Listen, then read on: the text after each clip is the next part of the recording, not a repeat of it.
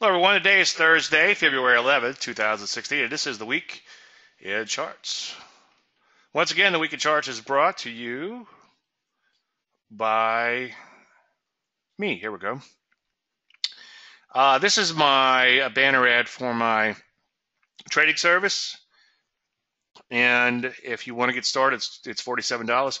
You could also get started with the delay version, and I'll see if I can find you that on my new website. We'll get a chance.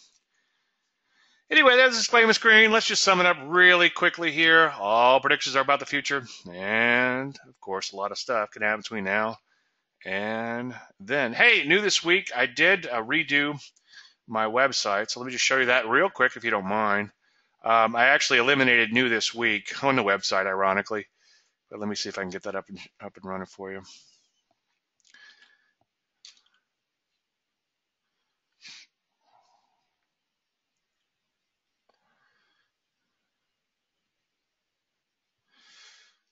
So here's the site, and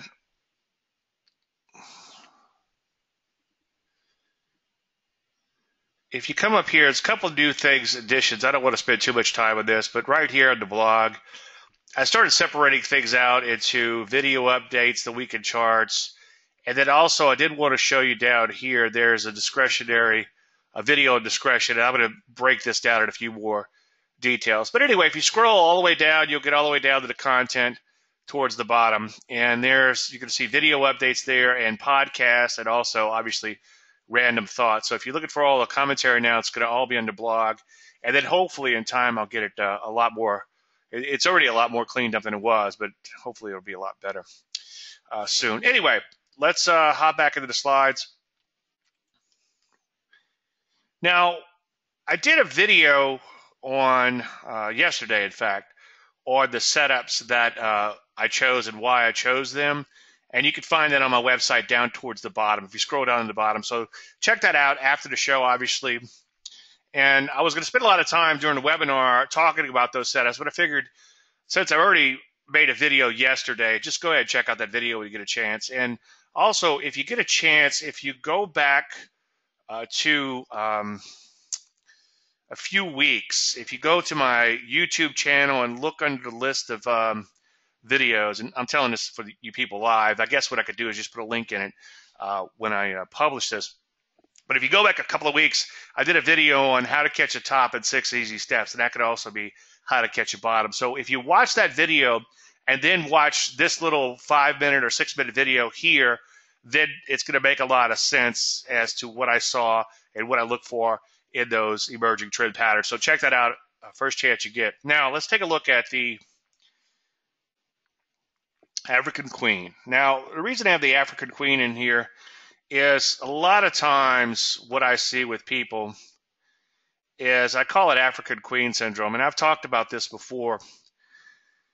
And in the African Queen, the movie, and it was a good movie, by the way, and it was Bogart and Hepburn, and it's kind of a long story, but they were essentially trying to get down to the lake, and they went through rapids, and natives shot at them, and Germans shot at them, and I don't know if natives shot at them, but anyway, they had mosquitoes and leeches and all kinds of things, and they felt like if they got down to the lake, they'd be home free. And then, as I wrote in the Layman's Guide to Trading Stocks, the camera pans back, and they're like within yards or feet of the lake, and they gave up.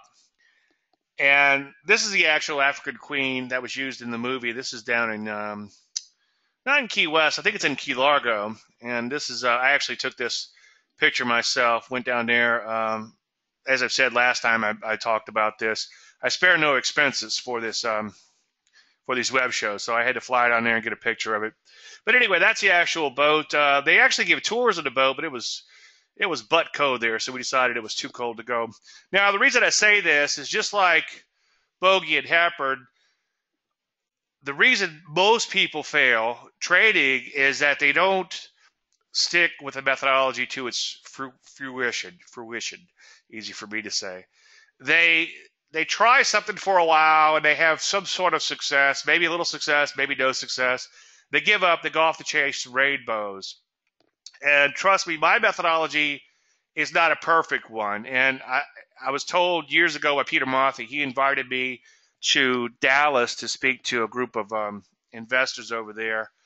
And I talked about the methodology, and one of the things I talked about was the fact that it can be streaky. And you have to chip away at it for quite a while, and then all of a sudden, bam, you print money. And that's just how it works. And I haven't solved for that. And that's something to do with momentum. And I don't think I'll ever solve for that because I've been working on that for about 15 years, that particular part, that one thing. And so far, I haven't solved for it. And now it brings me back to discussions I had many years ago with Larry Connors, and we were talking about the same thing. That was over 15 years ago. So I don't know the answer to that. If I did, you might not ever see my fat ass again. But Peter Mothy told me to stop saying streaky. But for lack of a better word, I don't know how to explain it. And as I often say, and I think I said last night in my video update for the trading service, I said it kind of reminds me of sailing back in my sailboat days. Sailing is best described as hours of boredom interrupted by brief moments of sheer panic. And I certainly can attest to that. We nearly sank on the way to Bermuda one time. So trading's a lot like that. And it is pretty boring. And then all of a sudden, a lot of things happen. And I think right now, well, I know right now, we're in that a lot of things happen type of time frame. The market got choppy last year. And as you know, or if you look at the service archives, you can see that we had quite a few setups for a while. We had quite a few setups, and then all of a sudden, we didn't see these setups for a while, so we just stopped trading, and we only took a setup if it really, really looked good. And if you go back and watch the weekend charts, you'll see. I'm showing the audio's okay. Sometimes a squirrel gets his nuts caught in the wire in between me and you, and that's when the audio goes out. So let me yeah, it says it's still working. Anyway, so in worst case scenario, the recordings work fairly well. So what happens is people get in, and I've showed the slide before where I have a nice little chart, looks like this, of the S&P 500. And thank you, David. And then it starts doing this. And then somebody on this particular day here, the exact freaking high, says, "Bravo for your system." And that's an exact quote. And then somewhere over here, he tells me how bad I suck. And this is the same guy. And I see this happen all the time. Of course, what happened here, market does this again. So just like Bogey and Hepburn gave up, like right when they almost got there, that's how trading momentum is. And what's the old story? 10 feet from gold or whatever. These explorers went out and they bought all this equipment and they dug and they dug and they dug and they dug and they gave up. And somebody bought the equipment for pennies on the dollar, and then they dug an extra 10 feet, probably took them an extra hour or whatever, and they hit this massive gold find, one of the biggest gold veins, I think, in United States history. So Google that for a little information on that. And it's kind of the same thing, and I see this process over and over again. And I was thinking this morning, if I didn't give a shit, I could, pardon my French, as my French friend says, that's English, Dave. But if I didn't give a shit, I could probably make a lot more money on the educational side. I spent a lot of time trying to help people to just stay with things and then tough it out and wait for those good times with the methodology. And that goes for any methodology, as I'm going to discuss in just a minute. And instead of spending that time, I probably could do some marketing or something and just get new clients in, because I realize that, you know what, there's going to be a huge turnover and people to go off to chase rainbows. But maybe I'm a little altruistic in thinking that I could get clients that will stay longer term and will get it longer term and will reap the fruits of their labor. And I had a guy I talked to years ago about marketing. Nothing ever worked out with him. But I told him about a few of my clients that I just absolutely love, that have been with me forever. And he says, that's a pipe dream, David.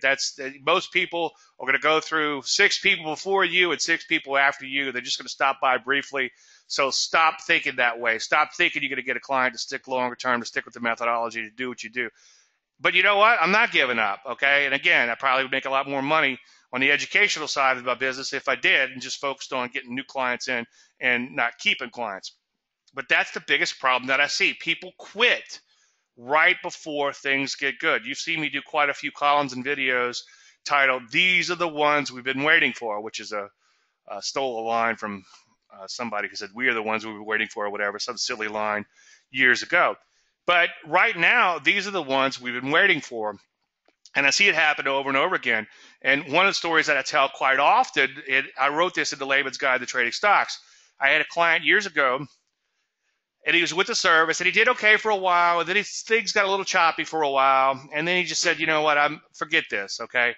He gave up, and then he still had some subscription left, and about a month later, he logs in, and he sees this wonderful-looking portfolio, and he called me up, and he said, "Dave, I feel like I was engaged to be married, and I decided to break it off, and the next Saturday, my fiance won the lottery." And I've seen that happen over and over again, and I'm getting emails from people now, and they're like, "Hey, Dave, stop picking on me." And I'm like, "No, I'm not picking on you in particular, because there's a lot of people like you who are emailing me right now. They're like, 'Damn it, I gave up, and now I'm looking at it, and everything's working great.'" Now, I can't guarantee this will always happen, but I can guarantee that the only way you're going to make money trading is to capture a trend. You have to sell higher than you buy, or you have to cover lower than you short. Period. That's the only way to ever make money on a trade. You have to capture a trend. Write that down, okay? Next time you try to pick a top, pick a bottom, or trade some kind of choppy market system or whatever, you have to capture a trend. So sometimes that means sitting on your hands. Sometimes that means taking a little stab here and there and getting stopped out of a position while you're waiting for conditions to improve.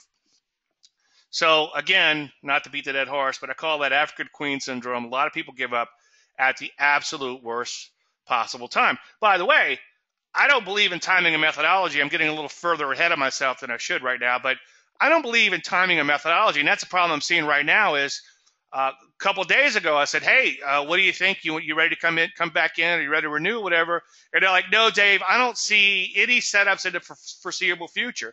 And it's like, well, I didn't see any either, but it's like, I'm going to grind it out every day. And guess what? I had so many setups last night. I was here till 7 o'clock last night trying to figure out which setups to go with, and I ended up going with 3. And I was thinking about going with 5 setups for today. Now, sometimes we don't have any. So you never know when that trend is going to come in. And I wish there was times where I could say, "You know what? It's not going to work for a while. It hasn't been working. It's probably not going to continue working." And I could go off on vacation and enjoy myself instead of taking that laptop with me and grinding it out to the frustration of my wife sometimes, but grinding out that analysis every day. You have to work at it. You have to stick with it because, and I hate to say it again, and I know Peter Mothy's going to be mad at me, but it's streaky, and you never know when those next big trades are going to come along. Now, let me interview myself. Are these 3 trades that I have down here going to work out? I don't know. Okay? Are they going to be the next 3 biggest winners? I don't know. But if just one of them takes off, this could make my entire year. Okay? And that's the thing about trading momentum. You just have to keep chipping away at it. Now, and again, I'm getting a little further ahead of myself, but I can't talk about other people's methodologies. But if you wrap your head around the methodology and you learn the methodology and it's a good methodology and you prove it to yourself, then by all means follow it until you reap the fruits of your labor. And I'm going to come back to that in just 1 second. This is the actual open portfolio. There is I want to talk a little bit about it. I did a short video on my website, but I want to elaborate on that using a little discretion. We had a profit target of 72 on this one. And again, I'm not going to go through all the details on this, but we're looking for, based on a hypothetical, and I got to say that for legal purposes, 100K account, 2%, it's 2,000 per trade. So we're looking for 1,000 on the first loaf, and then hopefully some big number on the second loaf, meaning the second half of the trade. Now, you could see that we're right about 1,000 in the first loaf because the initial profit target was hit. But if you look at the video on my website and then what I'm getting ready to show you, I'm going to show you how to squeeze out a lot more money out of this particular trade on that first half of the trade. And it's like I'm reluctant to give out mechanical results because it works so much better with a little bit of discretion. And this is something that I teach, and I showed it in real time yesterday. And a lot of times I'll warn ahead of time because we'll have, let's say a stock is really close to being stopped out the next day. It's like, guys, or that night I'll say, the guys, it's going to get stopped out on the open, but let that stop get hit. And then if you're disciplined, wait a few minutes and then put that stop back in. And a lot of times you can stay with a winning trade that they're just trying to shake you out of. Now, that's not what I'm going to talk about today. I'm going to talk about a good part of using discretion. But anyway, so just remember, this was initial profit target was 72. We'll come back to this one in just a few minutes. So getting back to the methodology thing, I'm sorry, I've got a little mixed up on you, but this technical difficulties kind of threw me a little bit, kind of iced the kicker here. But I'll get it back, don't worry. But keep in mind that with any methodology, there's going to be good times and there's going to be bad times, okay?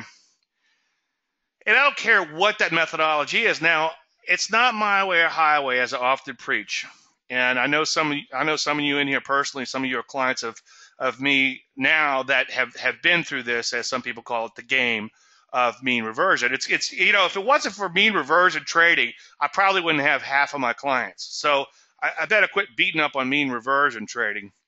But in theory, mean reversion trading is like you just buy when it's low and you sell when it's high. And that's beautiful as long as the market does that. But what happened last summer and what happened recently, okay? That proverbial dog on a leash. You walk a dog on a leash, it goes from one side to the next. And I don't know who came up with that analogy originally, so I've just been using it. And if somebody knows who came up with that originally, I'd love to give them credit, but I don't remember where I read it or heard it. And it might have been something I learned way back in the trading market days in the late 90s. But anyway, it's like that proverbial dog walking a leash. It kind of meanders back and forth, and then all of a sudden sees a squirrel or something, the leash breaks or breaks out of your hand, and then it takes off. So mean reversion trading, the lure of it, the beauty of it is it works beautifully for a while, and then it blows up. So if you could wrap your head around that, knowing that you're going to have 11 really good months and then one shitty day that might wipe out those 11 good months. I can't personally do it. But if you could do that, then maybe you could trade that way. It's just not for me. And I've had, it is one of the guys that was in the show, Wiz, Matthew Buckley, I think is his name, said, as a 3-drink minimum, if you want me to tell you some mean reversion stories. So trust me, I've been there, done that, and I have the T-shirt. And that's one reason why I'm so adamant against it, even though, again, it's not my way or highway. Now, with that said, if you're willing to live with that, then that's fine, okay? So you have to stick with the methodology long enough to reap the fruits of your labor. In my case, with trend following, you might have to sit on your hands for a while. And sometimes that while could be a fairly long while. I'm trying to get everybody to look at everything longer term and not focus so much on the day-to-day. Like Livermore said, the chap who expects the market to give him a daily paycheck, like wages, like weekly wages or daily wages, whatever, is, I forget how he said it. He said it more eloquent than I did. But anyway, it's like that you can't expect the market to give you a paycheck. And the mean reversion stuff looks like it gives you a paycheck until it doesn't. The trend following stuff doesn't give you a paycheck until it does. So we're actually, as a friend of mine said years ago, he's a CTA, or at least was a CTA. He says, Dave, we're playing for that outlier. We're actually playing for that big, large move as opposed to the market staying within a range. We're looking for that outlier move, that big move which wipes out the mean reversion guys, the so-called black swan move. We're actually looking for that. And I think, again, the problem that I see is everyone is so short-sighted. The problem with being short-sighted is I have people that have come and gone for the last 15 years. And the reason I keep using that 15-year time frame is that's the time frame that I've been public or very public in what I do. I guess in 1995, technically, I did I guess I was sort of public then because that's when my first article went out. And then within a few years, I was with Trading Market. So 15 years or more, I should say, in my public trading life. But I've seen people struggle for that long of a period of time because they just they try a little bit and they give up. They try a little bit and they give up. They don't stick with things long enough. They end up perpetually out of phase. And so I need to try to figure out a way to encourage people to be a trader for life. And it's not my way or highway. If you're doing something different from me, that's fine. But just stick with it and do it for life and be good at it, okay?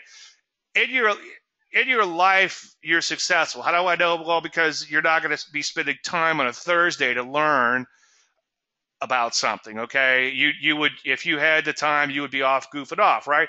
So I know you're motivated. I know some of you personally. I see an engineer in here. I see a doctor in here. And I see a dog trainer in here. He's a famous dog trainer, by the way, who's also a coffee roaster too, right, Craig? I'll give a shout out to your website if you want. Just throw the link up there. So we have all these people who've been successful in their businesses and everything, and they approach these businesses with I don't want to use with a plan, I think is what the word I'm looking for, okay? And they stick with it. And they don't expect to be profitable day one. But when it comes to trading, not necessarily you guys, but a lot of people come in and they just kind of go at it willy-nilly. And it's serious business, okay? You should treat it like anything else in life. You should be serious about it. And you should dedicate a big portion of your life to it.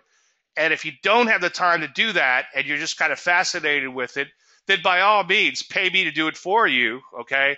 Or I'm sorry, pay me to do the analysis for you. I got to be careful. I'm no longer registered as anything, so I got to be careful how I say that. So pay me to do the analysis for you, and I'll be happy to do that homework. My favorite traders or busy traders, and the most successful traders I know are busy traders, the doctors who are too busy saving lives to spend a whole lot of time day trading or micromanaging and doing all these other things that you shouldn't be doing, provided you're following my methodology, of course. They tend to be successful because they only trade when opportunities present itself, okay? And they're okay with me saying, hey, don't do anything because the market's choppy. So they log in, they check the service, they watch a 5-minute video, they're like, oh, Dave says market's choppy, doesn't have any setups. Well, I'm busy tomorrow anyway. I've got to save some lives. And they go off and save lives.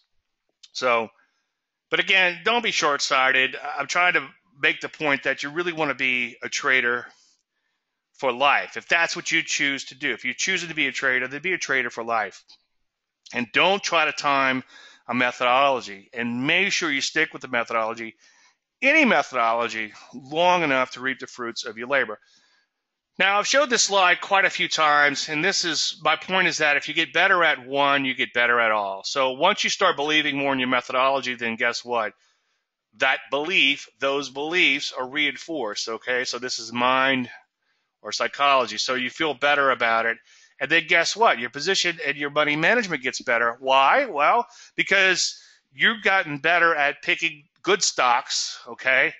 And when you do get that bad stock, when you do get that bad stock in your portfolio, you're like, oh, let's just kick this mofo out because he's losing money for me and he's taking up a slot where I could put another winner in.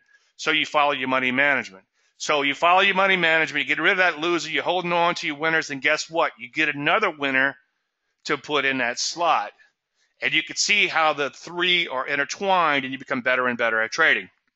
Now, I woke up this morning thinking how just the opposite happens from a psychological standpoint, and how fragile everything is, and how things can deteriorate really fast. So you get into that choppy market and you're trying to trade momentum and you start losing money. So what do? Well, you begin to lose faith in the methodology. So you feel like your methodology begins to crumble. And then you get depressed about things, okay?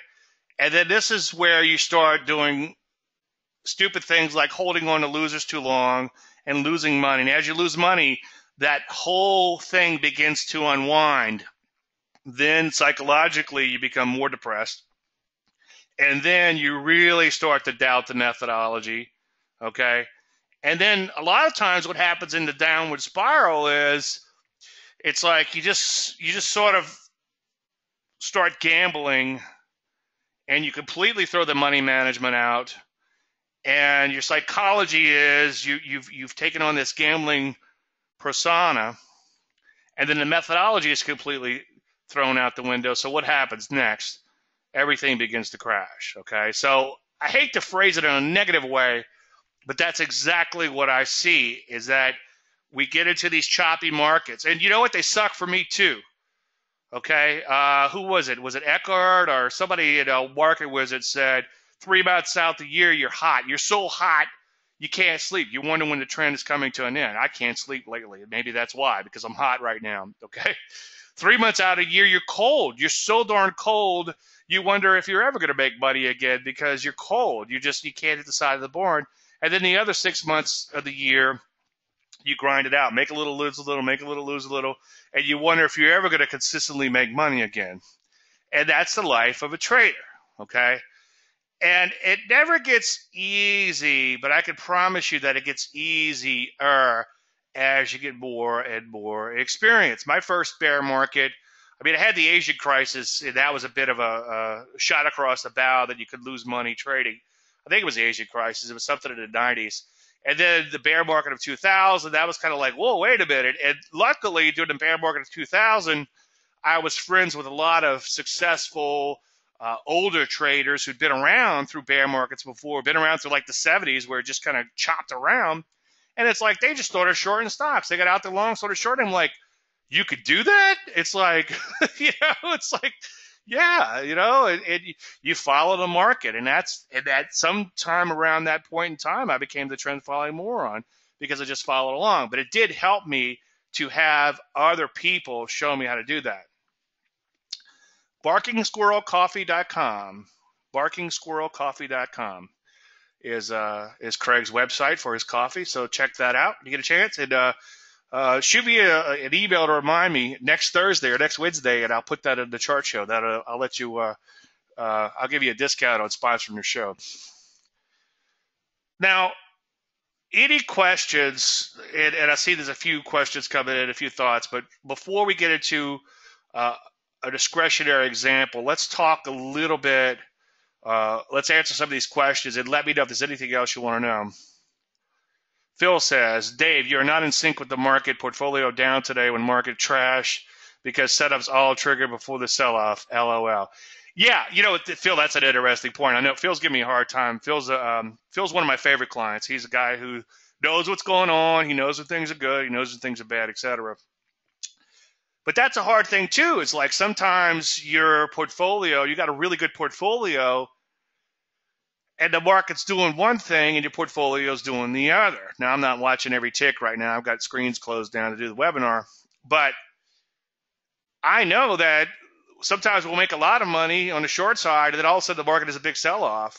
Well, the reason we're not making a lot of money on the big sell-off is because we already made our money, okay, on the minor sell-off. So that's the thing you have to realize. And you got to be really careful. I know Phil's joking, but you got to be really careful not to look at the day by day and try to pick it apart and put some logic to it. My favorite example of that, which I talked about years ago, we were short a little biotech stock. I think it was NBIX, if memory serves.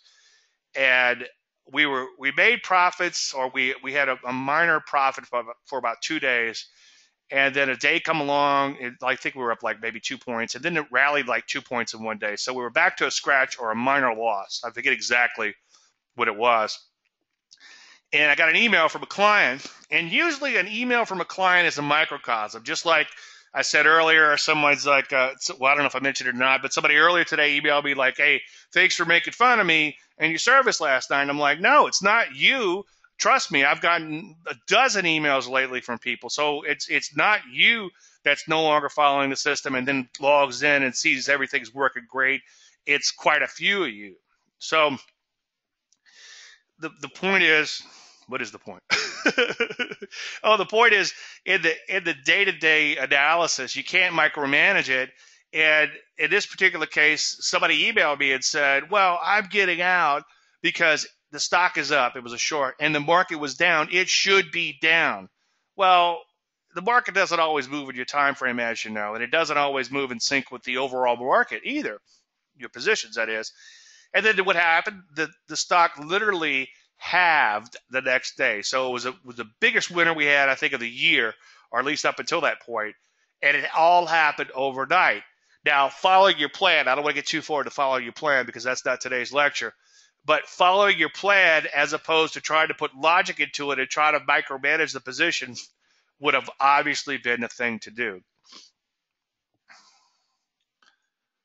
Trading markets when you need a live webcam is fun.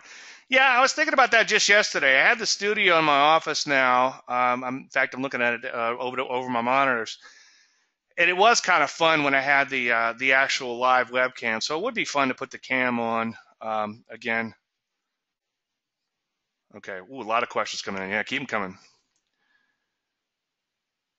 Hi, Dave. Have you looked at increasing trade size during a trend and decreasing during the bad times while keeping the methodology, taking setups, doing both? No, because here's the problem with that.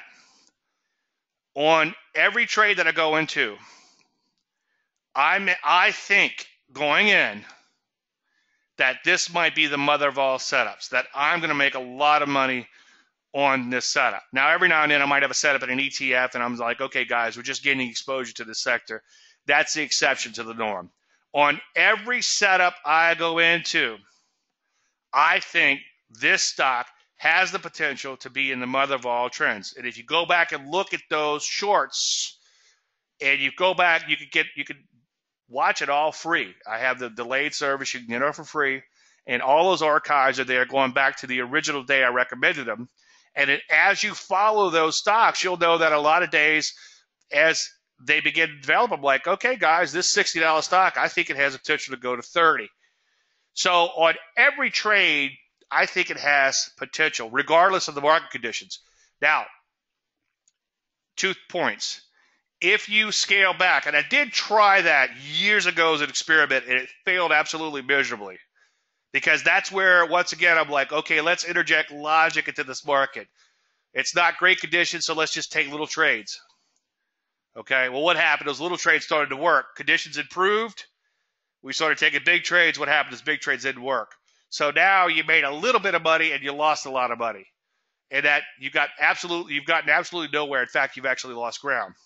So your best defense is a good offense. So pick the best stocks to begin with. That's why I did soft sell here. That's why I did an entire course just on how to pick stocks. And it took me 14 hours to cover that. So pick those best stocks going in. Now, how do you throttle back in bad times? You throttle back in bad times because the database is not going to produce that many setups. And if you go look at that little video I just did, you'll see, which is now, again, at the bottom of my website. I'm pointing to the bottom of my website like you can see me. Maybe I do need to turn that webcam back on again, huh? But if you watch that video, you'll see where I talked about how the database tells me what to do. And that's very important. Dathan says, Dave, what I learned about myself and my previous failures trading is the emotional part of trading. Amen. Amen. The need to be right in every trade. Absolutely. And fighting the, quote, get rich quick emotion is what has derailed me through the years. Boy, I tell you, I need to quote you on this. This is beautiful. Thanks for sharing. I had to study micro and macroeconomic and show myself over and over how markets work to settle myself down and follow my plan. Amen. Let me stop you right there. Go in and look at the bear market of 2000. Go in and look at the bear market of 2008. Okay, bear market 2000, the NASDAQ lost 70% of its value. I feel like that guy who screams on TV now. 70% of its value. Okay? The S&P 500 in 2008 lost over half of its value. As I preach over and over again, I tell people markets go up and markets go down. And they look at me like I pooed my pants, kind of like the same look they give you when you go to Starbucks and just ask for a cup of coffee. I used to have to bring a teenager with me to Starbucks and say, okay, I want a cup of coffee and I want I want to put some cream in it, some sugar. It's like, all right, Dad, I got this. Brewed up, room for cream. I'm like, yeah, yeah, what she said. That's what I want. I want a cup of coffee. But anyway, so markets go up, markets go down. People look at you like you're crazy. But when you tell them that it might be going down, all of a sudden they begin to reason why it's not going to go down. And that was, again, I keep going back to my first real bear market, and not just an Asian crisis or long-term capital management or anything like that. My first real bear market was like, these stocks are being taken behind the woodshed and getting the crap beat out of them. So the reason these stocks were so high was because people just thought they were great, and there's overvalued, and maybe there's no substance behind them, okay? Or maybe something's going to change in the future that these people are foreseeing, and they just want to get out of the way. In other words, there's people behind these little price bars, and these people are emotional creatures just like me. All right, got sidetracked on that. Let's finish the quote here. It is still hard, even to this day, attending trainings like yours and rereading your book each week helps me control my emotions better each week. As a result, my portfolio is up 11.3% this year. Thank you for sharing. And that's secret. That's a secret, if there's a secret, is study, study, study. And I don't want to go off on a tangent on this because I've actually talked longer than I thought I would on all this. But you know me, you wind me up, Chief Orman. But I'll get emails from people saying, hey, Dave, I got this system. And please, I'm going to ask you nicely, don't email me your system, okay? If your system is very close to mine, or like I know Phil over there is doing a little something with the 50-day moving average, that's cool, okay? That's fine. But don't email me some system and expect me to endorse it or get excited about it unless you want me to really pick it apart. And if you really want me to do that, you're going to have to pay me, because that's the least favorite thing I want to do. I just don't have time to do that, okay? I have my own system I worked on for 20-something years. It'll probably be 30 years soon here. And I'm still working on it, okay? And that's how long it takes sometimes to really find something, unfortunately. Maybe not quite so long. But you have to, again, dedicate your life to it. And the point I'm trying to make is you have to be willing to pick apart your own system. And you have to be willing to say, what could go wrong? And it's amazing. Like I said, I wouldn't digress, but here I go. Somebody sent me a system had a 40% drawdown, and it would only make like 1% a trade. Then it had a 40% drawdown. So, and I forget the exact numbers, but it was something ridiculous like that, where it would take like 40 trades to make back that one loss or that string of losses. And they're like, yeah, but by the end of the year, it was profitable. Well, this is all in hypothetical land because it was all based on back data and not real data. Not real live conditions. So could you really have survived that losing nearly half of your money and then have it come back? I don't know. Maybe you can. But be darn sure that you're convinced that your methodology works. And you can do that two ways. One, through empirical evidence and real-time evidence, and more importantly, that empirical historical evidence. Go back and look at those charts and see what worked, see what didn't, and why. All right, before I digress too far, institutions are a different breed of cat. Okay, I don't know what you're going with. I don't know why you're saying that, but what's kind of interesting is, oh, here we go. Here's a question. Dave, my confusion is behind the bars are people versus institution. Okay, that's a great question, and I thought about that. Where does an institution get their money? Anyone? Okay, let's call a mutual fund an institution. Where does a mutual fund get their money? From people, right? People. Good answer, Joe. So, okay, my daughter's at college. It costs a bloody fortune. I need money to pay my daughter's tuition. The market is going down. if I let that market go down much further, I'm not going to be able to pay my daughter's tuition. So what do? I sell my mutual fund. Okay? So if there's a lot of other me's out there with daughters and sons in college, or people getting divorces, or people buying houses, or whatever the case may be, then their selling is going to force a mutual fund to sell to raise cash to pay the people. Okay? Now, let's just say that, there's this institution that's in and of itself an institution. Okay? And they don't have any people invested in them. Well, you've got some emotional trader there. Okay? And you'd be surprised, just because they're quote unquote sophisticated doesn't mean that they won't get emotional and bail out. Okay? So no matter what, it's still a human behind the bar. Well, Dave, what about the high frequency trading? Well, there's still humans behind that. Didn't the humans pull the plug a while back? And I wouldn't worry about any of that kind of stuff that you can't control, because eventually that's going to get washed out through the system.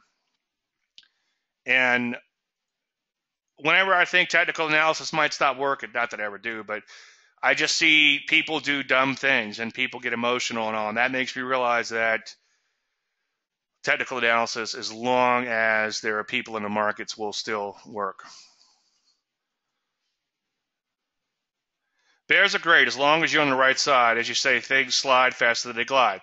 Yeah, Pilot told me that that's incorrect, but I tried to, because a glide means you're going down, but glide higher.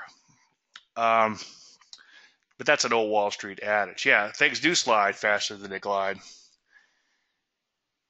Unfortunately, the short side can be tough too, because you have sharp retrace rallies.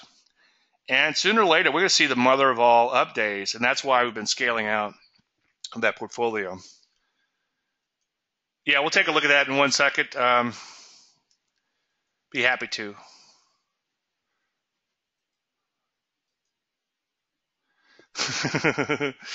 Don, are you really a transmission mechanic retired? That's right, you are. I forgot about that. Yeah, you had a shop, and you had to learn how to your guy quit on you, did you? Interesting. Okay.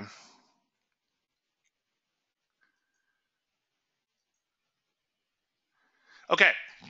Yeah, Jill, thanks for waiting patiently. I promise to get you a question in just a few minutes. Let me just get through this next couple of points. Here's the thing. You have a brain in your head, okay? Use it. And I think sometimes with markets, you could use just a little common sense, provided that you have your emotions in check. So provided that you're good at following your methodology, you have a discipline in place, you're good at honoring your stops at the times when they need to be honored, then you could sometimes squeeze out a little bit more profits with discretion. And sometimes you can stay with a losing trade for an extra few cents. I'm not saying let it go against you, throw caution to the wind, let it go against you 50%, 100%, okay? But I'm saying sometimes an extra few cents or a few percent, whatever the case may be, given a certain situation, you could stay with a trade. Now, here's a good problem to have. This was the AIZ trade. Now, this was the first half, and we were looking for a profit target of 72. Now, notice that I put 72 in here in the portfolio, and it's now no longer highlighted. That means that, okay, this hit the profit target, so I take it out. Now, in reality, when this thing hit the profit target, this thing gapped lower, and then it hit the profit target, and then it began to implode. Now, again, I've got a little video on my website that I did in real time. It's only like a minute or two long, minute and 46 seconds, I think, on this. But I wanted to elaborate today. When the market gaps lower in your short, or gaps higher in your long, you got your half profits on a trade, and you're ready to lock and load on those. Sometimes you can squeeze out a little bit of extra money. Now, this is a 1 minute chart, so this is only like a couple of minutes of it bouncing around, hits the profit target, and then begins to implode. Now, IPT means initial profit target. So instead of cashing out right at that initial profit target, what you could do, because the market's imploding, the overall stock market's selling off, this stock's continue to sell off, you could do three things to squeeze out a little bit of money. The first thing you could do is trail a stop intraday. So when it drops to, say, like 69 or whatever, you could bump that stop down to, let's say, 71, and then you make an extra point, okay? And then when it keeps dropping, you drop it down to 70, okay? And then it's so on and so forth. And either by the end of the day, you get stopped out at a much better profit, or you decide to exit market on close, okay? So that's the first thing you could do is trail intraday. The second thing you could do is a little game I call Play That's Enough. Now, the reason I'm calling them a game is,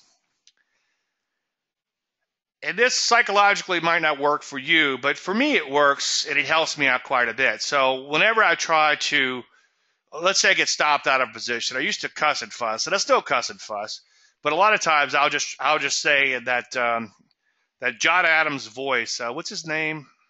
Giovanni? No, what's the guy that played Paul G of something that played John Adams? You know, I say good day, sir, is what I'll say when I get stopped out. And I'll find myself laughing at myself when I used to drop F-bombs. I still drop F-bombs, but I kind of play these little games with myself. And I try to sometimes have, and it sounds kind of weird, but I hope I'm not being too esoteric, but sometimes I feel like I have like an out-of-body experience where my hand is being forced to exit the trade or enter the trade or whatever the case may be.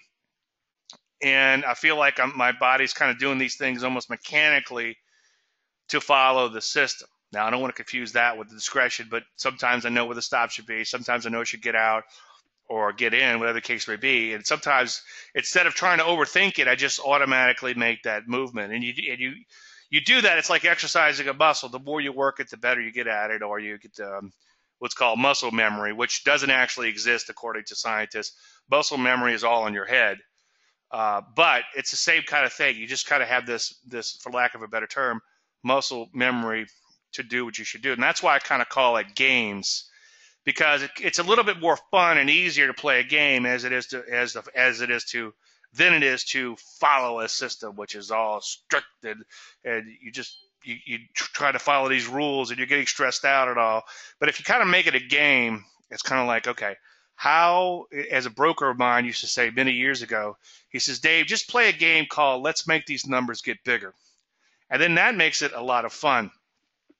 Now, the second thing you can do, the second game you can play is you can play That's Enough, okay? Isn't there like a Price is Right thing or something where they play That's Enough, where the whole audience screams That's Enough? So let's say you're looking for 72 as your profit target, and all of a sudden it's down here at 68 or 69 or even 66. You can say, okay, you know what? I've squeezed at 66, I've squeezed an extra 6 points out of that trade intraday. That's enough. That's a pretty good profit, okay? Even if you only short 100 shares, let's say you short 200 shares, but you're taking that 100 share profit, that's an extra $600 a day. $600 is a lot of money.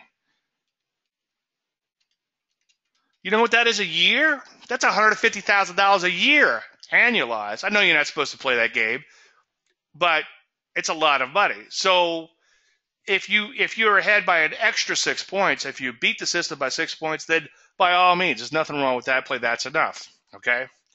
Now, I'm a bit of a greedy bastard, so what I like to do is I ask myself, what would Ron Popeil do?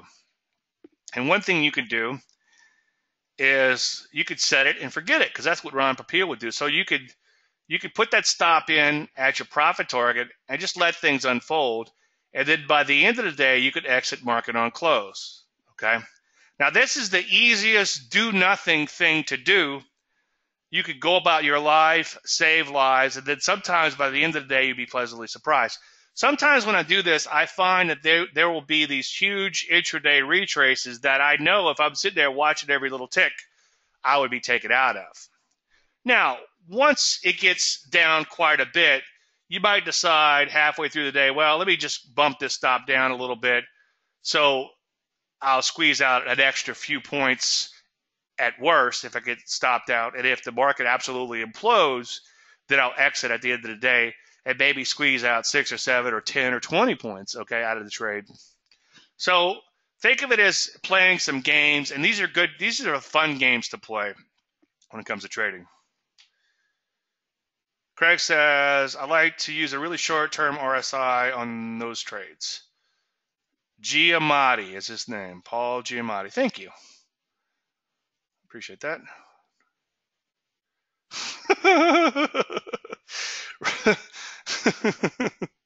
I ran a guy off with my, are you going to look at some charts? It sounds like a psychology diatribe. Well, it's hard not to. Well, here's the thing. Robert said that. I guess maybe Robert doesn't have these psychological demons that we all do. So, yeah, let's look at some charts. But he already left. So let's talk about Robert. Anyway, if you want the foresight and hindsight service, you can go to this link here. This is still up on the website. I don't know if there's any direct links to it on the website right now. Maybe in the getting started, there is. Yeah, that's where it is. If you go to the front page, the little tricycle, the little bike with the training wheels, there's a link to this free service. So check that out if you get a chance. And follow along for a while, okay? And just take a long-term approach to the markets. All right, we'll hop into the markets for Robert now that he's left us. Oh, I do have a question to answer from Jill, and she's waited so patiently. Thank you. So I'm glad I didn't scare you away, Jill. Jill's question is, and ironically, I got this question, answered this question a couple days ago. Do you take into consideration the ex-dividend date when you go short? And my answer to that is no. Okay. And this answer is manyfold, but one thing I'm just kind of thinking about is a lot of times dividend's so small it doesn't matter. Okay. So that's the first thing. The main answer is, let's say the stock is let's say it has a $1 dividend, which would be big, I guess, depending on the price of stock. Well, what's going to happen after the next dividend date is that stock is going to drop by 1 point. So your short position goes up by $1. But Dave, don't we owe that dollar? Yeah, you owe the dollar, so it becomes a wash. Now, here's the beauty of it, and this is one thing I emailed somebody, and this is fodder for research. And if you go out and you find something here, you're welcome. Just give me a little bit of credit or send me half the money you make on it, if you don't mind. And I think the system would be you short stocks before the ex-dividend date. You pay that dividend, okay, and you break it even. And then guess what happens after people get their dividends? A lot of people, it's kind of like, wasn't there like a Seinfeld episode once where Elaine ate like 9 really crappy sandwiches because her 10th sandwich was free? So people will hold on to a stock, even a crappy stock, just to get the dividend, like it's some sort of magical prize, and then they'll sell it. So I'd be willing to bet, especially when conditions are less than ideal, maybe you put in a filter without getting too complex, but the filter is the market must be below its 50-day moving average, or the market must be, the overall market, the S&P 500 must be below its 50-day moving average or something. And then the system is, okay, I'm going to short a stock that's getting ready to pay a big dividend right before the ex-dividend date, and then I'm going to cover, or I'm going to trail the stop lower after the dividend because there's going to be some additional selling coming in. So ignore the dividends is what I'm trying to say. Daphne says, why is he running off? I don't know. We might experience a great lesson this year in the psychology of trading short in 2016. Thank you. Okay. All right. Jill says, okay, thanks. You're welcome, Jill. Great question. I enjoyed that. Or answer, not I should say.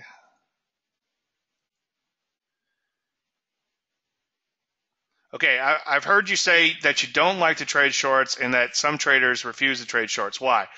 It's not that I don't like to trade shorts, okay? The problem with the short side is the covering rallies can be really tough. And that's why you have to be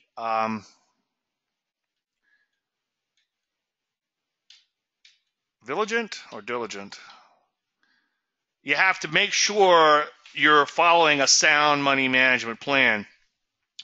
And if you look at the portfolio, obviously we have taken partial profits. Now, some people may argue, oh, Dave, your position's the smallest when the trend ensues. Well, so what? Who cares, okay? So we took partial profits, I guess, over here. Let me just circle those. So, again, about $1,000 is what we're looking for the first loaf per 100K. And then hopefully the second loaf becomes something much, much bigger, okay? And so far, knock on wood, it has. Unfortunately, though, sooner or later, we're going to have to give up some of those open gains. But maybe this $2,000 or roughly $2,000 here will be $3,000, and then we give up 500 of that, okay? And then we're back up 3,500 or whatever. There's going to be a big retrace rally. So on the short side, there's a couple of problems. Obviously, there's logistics involved.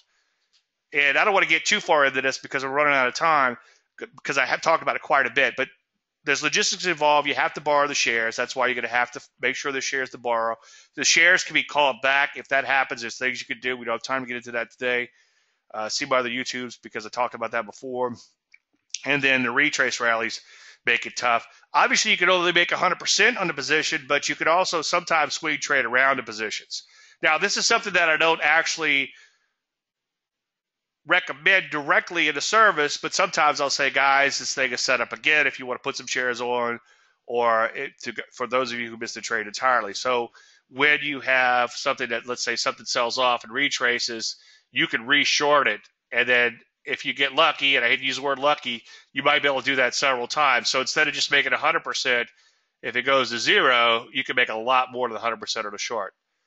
But obviously, the quick answer is, 1, you can only make 100%. 2, there's mechanics involved. 3, the retrace rallies suck. So that's pretty much a nutshell on why. But again, I try to be careful not to say, oh, I hate shorts, like I did the lecture a few weeks ago. You got to love the trend you're in. So it's not that I hate shorts. I feel like sometimes I have to apologize to people for shorting, okay? But that's not me saying, oh, I hope this company fails. That's just me saying, I think this market is going down and I'm going to sell it short. Now, if you think about a short, you're just promising to buy it later. You're not doing anything wrong, right? You're following the rules. You promise to buy the stock later. So you're just a future buyer of that stock. Is what you are. Craig says, the story of my life. Petty even gave it waiting for me. Very good. How do you capture a trend? Well, you find something like a pullback or one of my little stocks setups that I like to trade, and when it happens, you get on board. Okay, watch the video at the bottom of my website. I'll show you that right here. Go here, and then scroll down to the bottom, or you can get it on the blog. But go all the way down here. Look, 5 great setups during the bear market of 2016 and why I picked them. So this is how you get on a trend. Okay. Candle doji, I don't know what that is. No, I know what it is. I don't use candles. David says, emotionally shorting is the hardest trade to put on. It seems un-American until you cash in the profits from the trade. Well, it's not un-American, and trust me, it's not. And you're taking on, you might feel like it's un-American. You might feel guilty for making money, but the first time you get caught in a big short covering rally where you're losing your ass, you will get over those feelings fast, okay? You get paid to put money in harm's way, to put capital in harm's way. That's how you get paid. So, yeah, absolutely, get over it. All right, I want to cover a few things real quick in the overall markets. Keep the questions coming. They're great, man. Let's just look at the overall market real quick. And as you know, I like to start with a micro and work my way out to the macro. On a micro level, obviously the S&P 500 down today. Let's take a look at the spider. So we get a true open. So we're down over 1.5%. Now let's go back to the cash. And at these levels, and I know they ain't over yet, but at these levels, we're way down here around this magical 1800 level. Not that there's anything magical about it, but it's well watched, obviously. And if we measure the market going back in time, you could see that on a net basis, we can go all the way back to 2014. Now, guess what? I bet we can go back to 2013. Look at that. Look at that. Okay. Sounding like Tiny Elvis. Anybody remember Tiny Elvis? Look at that. Look at that lamp. It's huge. So we go back to 2013. 2013!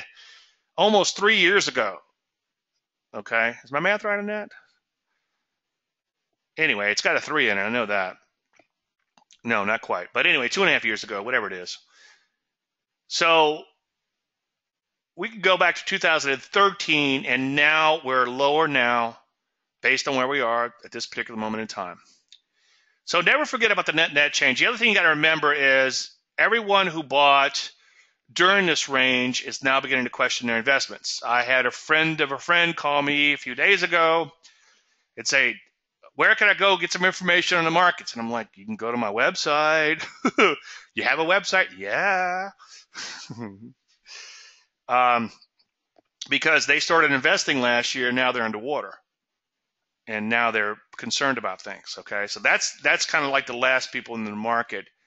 And then anybody who invested prior to that late 2013 is now having to look at their portfolio. They not only lost open profits, but now as the market drops more and more, they might actually be turning into open losses. So it's not just the people who invested in 2015, it's the people who invested in 2014, and then now some people in 2013. So never forget about net change when it comes to the markets. So that does not look good, folks. I hate when people say that, folks, but I find myself saying it lately for some strange reason. Anyway, we did have the bow tie. I'm not going to beat the dead horse on that. It triggered, and then the market had this one little throwback. And this is where I got some nasty grabs from people telling me how stupid I was, but that's okay. I just said it wasn't like I was rushing out shorting the world at this point. I just wasn't buying anything new and saying we should be prudent. And I think that was a smart thing to do so far. We'll see. And again, not to beat the dead horse, the last two major bow tie signals were when? 2000 and in 2007. Okay. So actually triggered in 2008, but way up here, market dropped about 40-something% from that.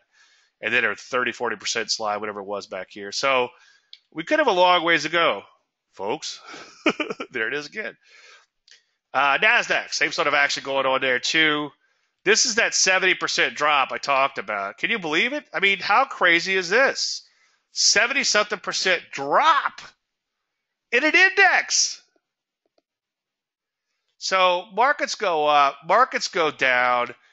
This is how you survive as a trader longer term. You don't rush in and buy the NASDAQ when it's down 50% because it's cheap, okay? As I often say, it's always darkest right before it gets more dark. You also don't sell a market because it's high. You wait for some sort of signal that it might be turning, okay? And then, of course, we have a bow tie sell signal on a weekly basis in the NASDAQ, okay, right here. And this is like a kind of like a double bow tie sell signal. And as I've said before, the early bird gets the worm, second mouse gets the cheese. Sometimes you get those second signals, then you get a really big move develop. Now let's take a look at the Rusty. The Rusty just looks absolutely abysmal. And it's down a little bit over 1.5% so far today. And again, the net change, vitally important to look at, okay? And again, nothing magical about technical analysis. You can go all the way back to what, 2013, just like the P's now, or this was down here long before the P's. And by the way, by media measurements, we're down close to 30%. What's the media call a bear market? 20%. So this Rusty's been in a bear market for a long, long time. Let's take a look at the P's. Where are the P's now? Let's go back to that peak last summer. Only 14%. So we still got another few percent to go before it's officially a bear market. In the sectors, one of my concerns is some of these areas that longer term at relatively higher levels, such as real estates, these REITs, are beginning to break down. If you look at some of the individual REITs, you can see they're really beginning to implode in here. This in spite of rates being pretty low. Notice that bonds have been going straight up as of late. By the way, it's good to see a little bit of flight to safety in this market. We've been seeing bonds go higher, and this is the stuff Robert was waiting for, and he already left. It's a shame. How do we feel about Robert?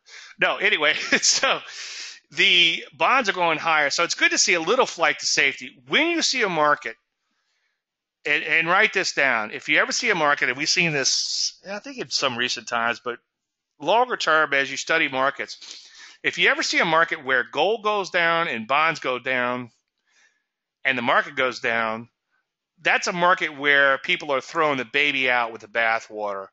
And that's a pretty scary market to be in. That's what's known as a liquidation market, okay?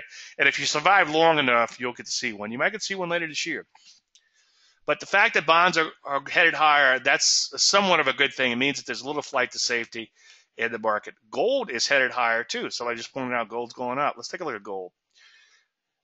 As you can see, gold popping up nicely in here. So at least gold is getting a bit of a bid in here. It's been kind of hard getting on these gold stocks because we've had so much overhead supply to deal with. But lately I've been looking for a few golds to get into and also a few metals and mining stocks. Let's take a look at the M&Ms in here. There we go. M&Ms are looking decent in here. You can see they've kind of bottomed out. They made a thrust from lows, now beginning to bow tie. So that's the first sign that markets, metals and mining might be turning overall, okay?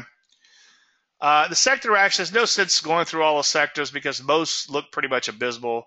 Most look like the overall market itself. The only other thing I would like to point out, other than gold and metals and mining, and I think that's pretty much it for now, most sectors look pretty bad. What's scary, as I would say quite a bit, is these sectors at high levels are beginning to implode. And notice that, remember last week or week before, I was talking about when retail goes, as with the market, well, guess what happened? Retail imploded, and so did the market. Doesn't always work out that way, but you have to pay attention to the signals and the signs. The other thing that's kind of concerning is these big cap stocks in here. We came in today with Netflix set up, Starbucks set up, and quite a few other these big cap stocks. Amazon already cracked. I've been talking about it quite a bit as of late, okay?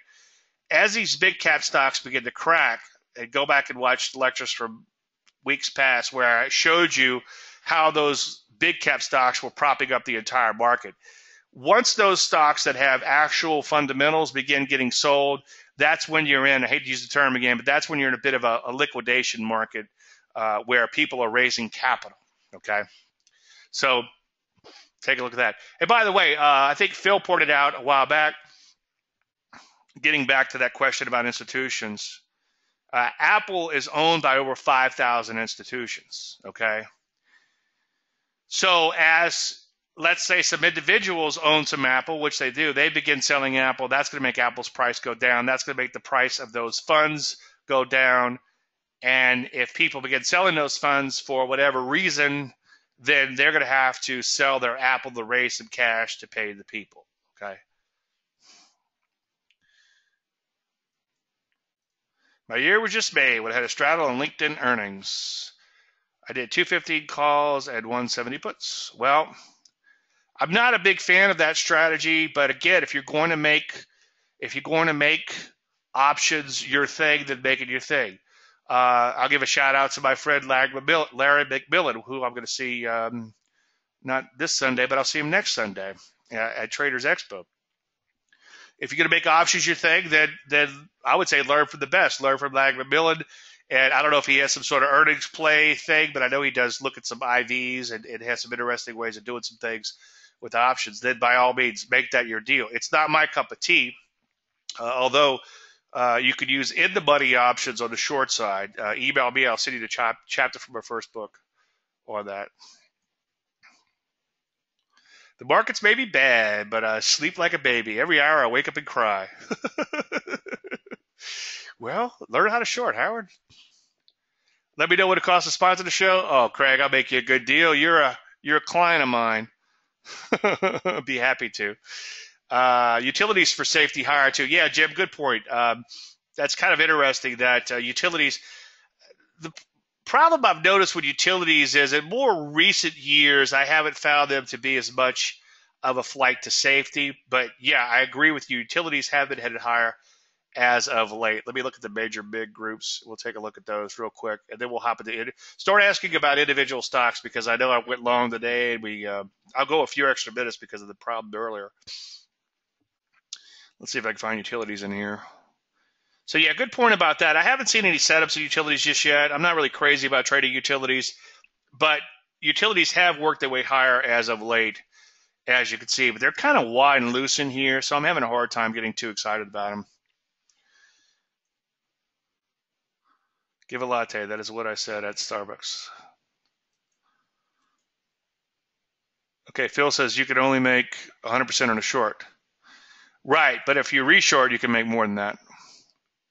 Shorts backstop the market. That's an interesting point.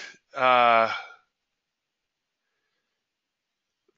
a really good, interesting point, Craig. Thanks for saying that. Shorts backstop a market. So, not that I want to get into a debate with someone whether shorts are good or bad, but as I said earlier, in shorting, pent-up buying. So every time somebody shorts the market, that's some buying that's going to happen down the road. And that buying is going to help the market out eventually. So yeah, shorts backstop a market. I hear you. Good point.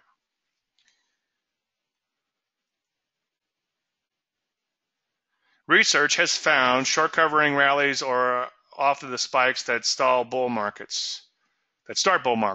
Oh, absolutely. Yeah, see, you need some sort of catalyst to get things going. And the shorts are a very fickle bunch. If they all start running for the door at the same time, it's going to buoy that market higher.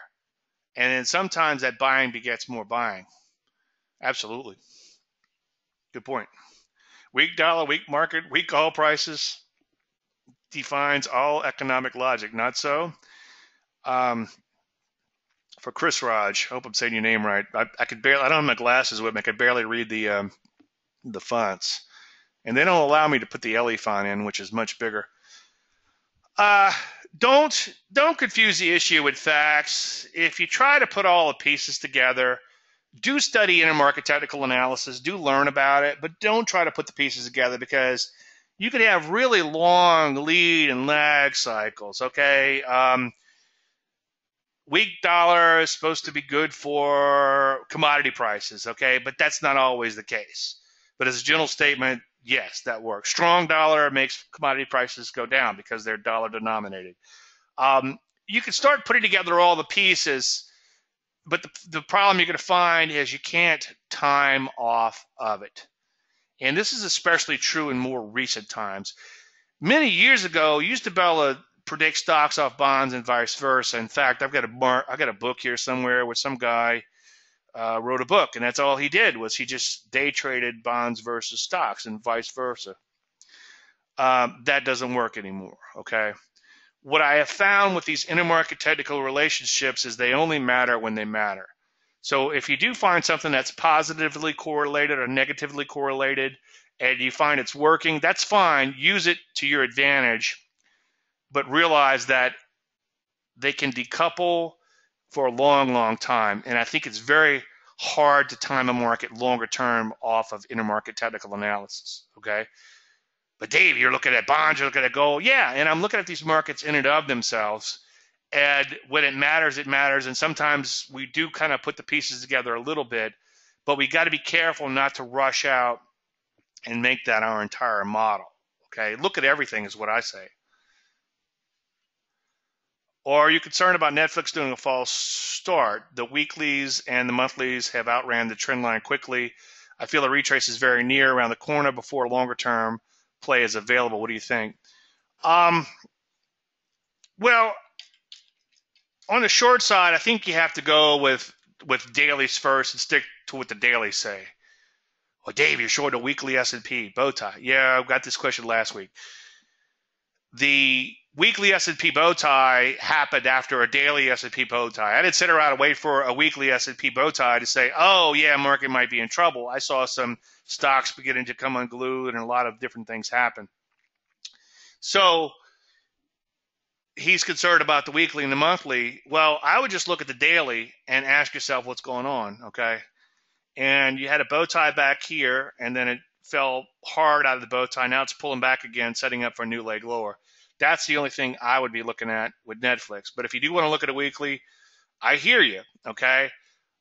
You could have a weekly bow tie working soon. The only problem with waiting for that weekly bow tie is this market might be way down here by the time you get that bow tie. Sometimes bow ties are wonderful, especially like in the S&P. When the S&P just gradually rolled over, you got a nice little weekly bow tie here kind of warning you this thing's rolling over, and then it rolls over. But sometimes the market just implodes, and that bow tie takes a while to catch up. So be careful with any indicator, even something as wonderful as my bow tie pattern. Is this the bow tie entry in PSA? It could be. That's one that's been on the radar. That's a REIT, and I do like it. I probably should be talking about it because it was in my Landry list last night. But yes, it is. But see, with today's rally, okay, and then my entry on this one would have been pretty low, maybe even below this low here. Not this low, but this low here. Okay, we got another one we're looking at in the REITs today. But see how it faked out a little bit? So make sure you wait for an entry, and if it does rally up to up here or something, you can bump that entry up a little bit. But I would use a liberal entry on something like this. And then also make sure you have some shares to short. Again, that's a logistic things we talked about earlier. Okay. Phil says, guess where? What, 50-day moving average? Yeah, it's Macy's. Yeah, I would prefer, even though it's down here multi-year lows, I'd prefer if this was like 10-year lows or something. But I hear you, Phil. It's broken out, pulled back to its 50, and Phil thinks it looks like a bottom. I think it looks like a bottom too. I can't argue with you. It does have some overhead supply, so based on the fact that it's not coming off of like 10-year lows, and not that I wouldn't trade a stock if it was, not that I would wait for 10-year lows, but ideally you want it to be coming off of major lows. Number two, you don't want any overhead supply. And number three, what's the market doing, okay? I'm not going to rush out and buy a retail stock just yet with the market as funky as it is. I might buy a gold stock or a metals and mining stock because they could trade contra to the market and the overall sector is going up. What's retail doing right now? It's beginning to implode, so I'd stay away from retail for now. Oh, you got to short it. Don't go long. Okay. Yeah, but it's above. Should it be hitting the 50 and rolling over? Phil sometimes likes to, let's take a look at AIZ. Sometimes Phil likes to short right here when you get a nice little drop below the 50 and you get a little retrace back up to it. That's what Phil likes to go in and short. And then looks like it worked out pretty good on AIZ so far. Getting excited about MOH's rally. It looks like a new entry point is imminent within the next trading days. What do you think? Well, let's take a look at it. The only thing I don't like about this one for establishing a new position, now I'm kind of going to talk out of both sides of my mouth, is that it doesn't really have this. Well, I guess it does if you back the chart out. Yeah, it's okay. You could get a short side set up here soon, but it would have to rally up quite a bit. Now on the shorts, especially those shorts that are in more established downtrends, what I want to see now is I want to see a bit of this sharp retrace, this witch's hat pattern. I want to see that occur. That's up. That's in my second book. I prefer these on the short side as opposed to long side. But yeah, I hear you. How about Apple long? I would if Apple was a buy, I would be flabbergasted at this point in time. No. See, why would you buy? See, human nature never changes. Why would you want to buy Apple? Because it's cheap? Well, it was cheap at 120, cheap at 110, cheap at 100. It's going to be cheaper at 90, cheaper at 80. As long as the big blue arrow points down, and I'll help you draw those if you need a little lessons, I would leave it alone. Not to pick on you, Joe, but it's just, it doesn't fit my methodology. All right, Craig says, Fed raises rates. Bonds should go lower, but they don't. They go up much higher. Why? Okay. I don't want to put on my economic head because, economists is going to tell you tomorrow or what they predicted yesterday didn't come true today. But something's wrong, okay? Something's wrong. When a market doesn't behave as it should, something's wrong. Not that it can't, get out of whack here and there.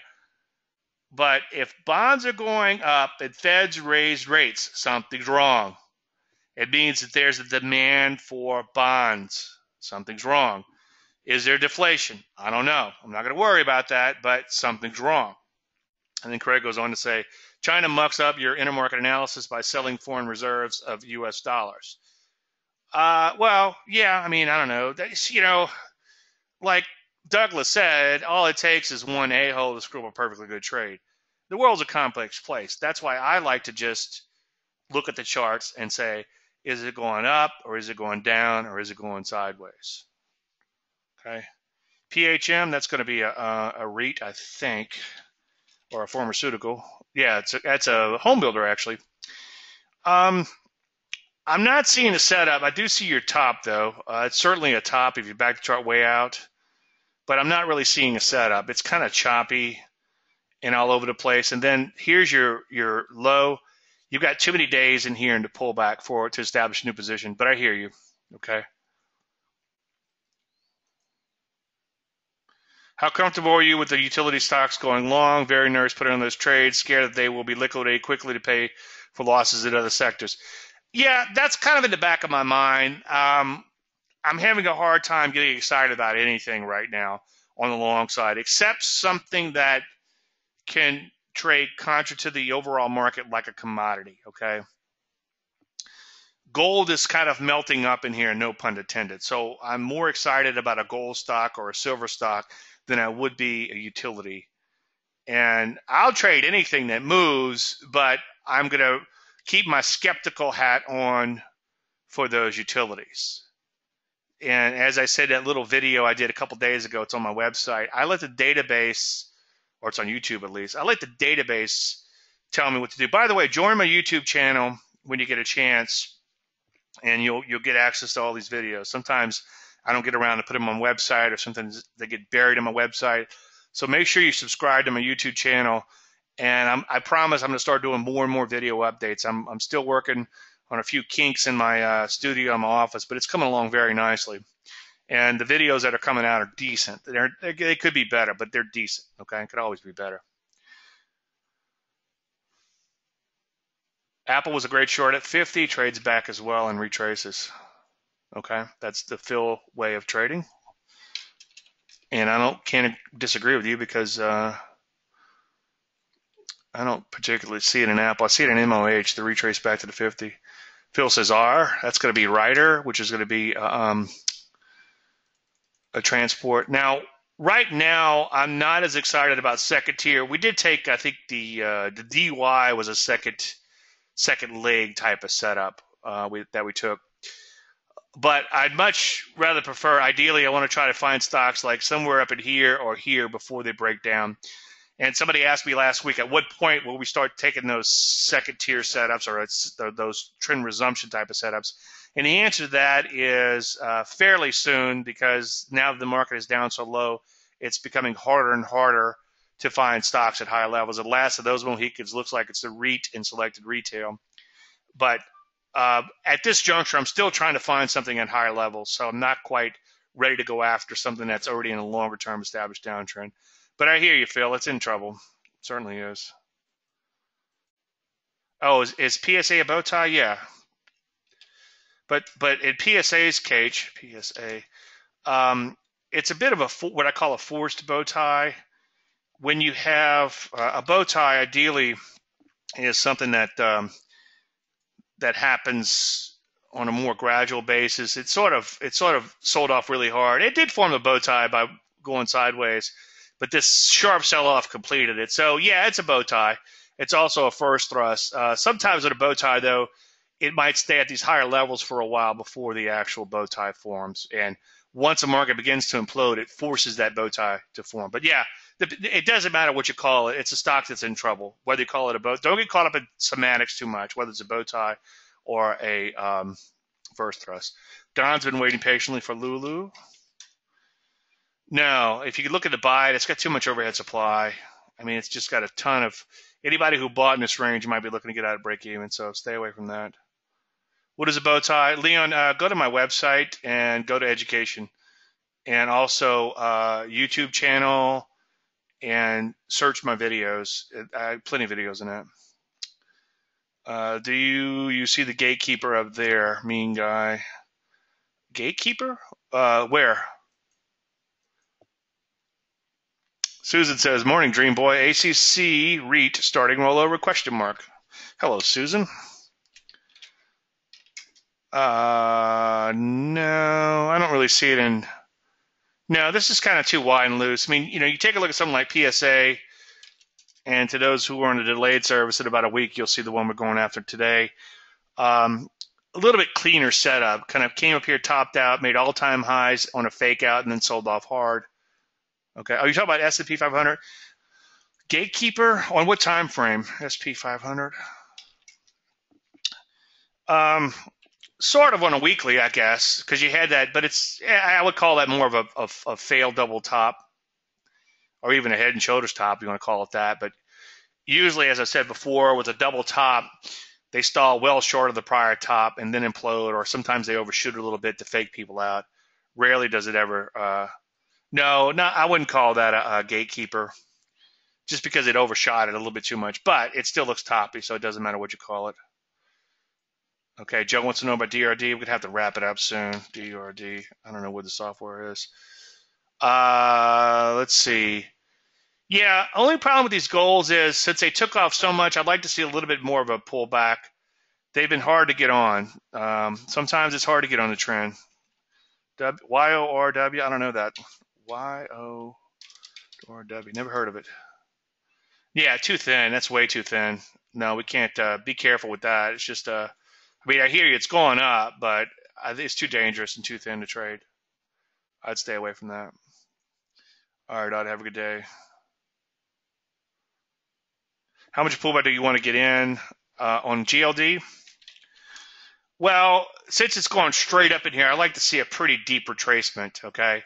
But it has like plowed through a lot of this overhead supply, so this is a pretty exciting thing now.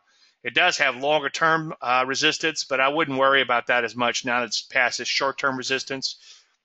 So, yeah, I would have to have a pretty serious knockout, maybe below 115, maybe completely close this gap or whatever. It's kind of like what's his name, Potter Stewart. I'll know it when I see it. Okay, Don's been waiting patiently for Smith & Wesson, SWHC. Love the guns, hate the stock.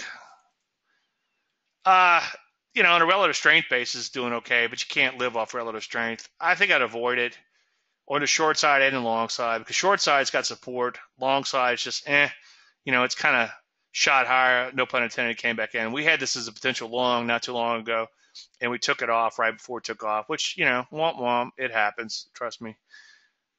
All right, I guess we're running out of time here, but I go ahead and close things down.